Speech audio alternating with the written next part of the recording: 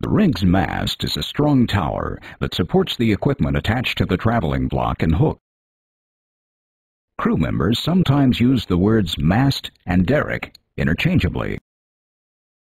In reality, a mast stands independently on the rig floor and is raised as a single-piece unit.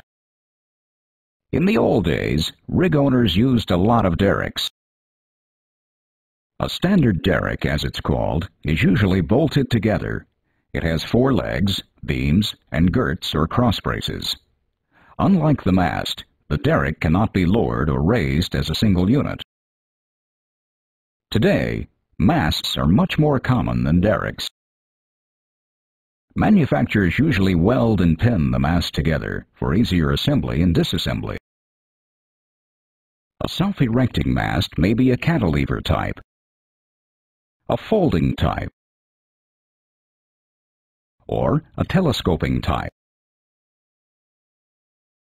A mast or derrick is tall, normally having a clear height from 100 to 160 feet, 30 to 50 meters. They are also strong. They are able to support static weights ranging from 275,000 pounds to 3¼ million pounds, or 125,000 to 1½ million kilograms. A rig's mast must be tall enough to allow crew members to set back drill pipe, tubing, and other tubulars they pull out of the hole during a trip out. It also has to be tall enough to allow the driller to raise the traveling block above the height of the derrickman's monkey board. With the traveling block high in the mast and the elevator at the derrickman's position on the monkey board, the derrickman sets back drill string elements or stands.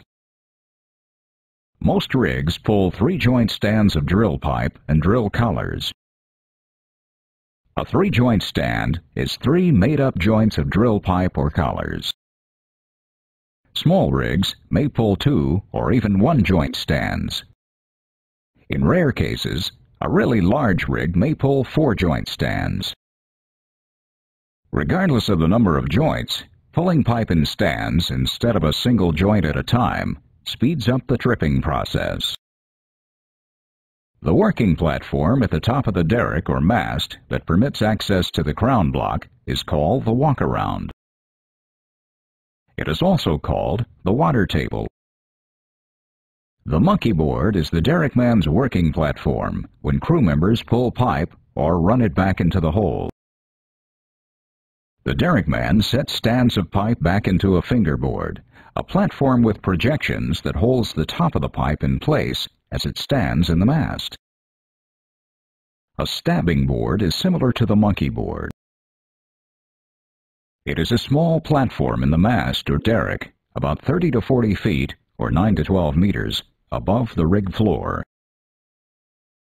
A drilling crew member, usually the derrickman, works on the platform when running casing or tubing.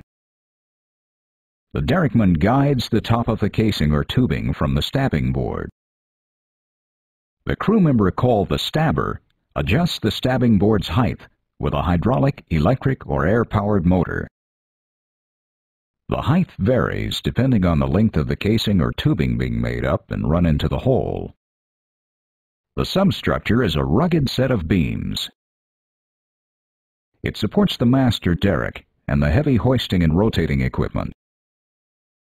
It also supports the drilling tubulars on the rig floor. It must be high enough to accommodate the blowout preventer stack underneath the rig floor. Crew members hoist pipe and equipment from the catwalk up to the rig floor by raising it up the pipe ramp. They hoist it onto the rig floor through the V-door.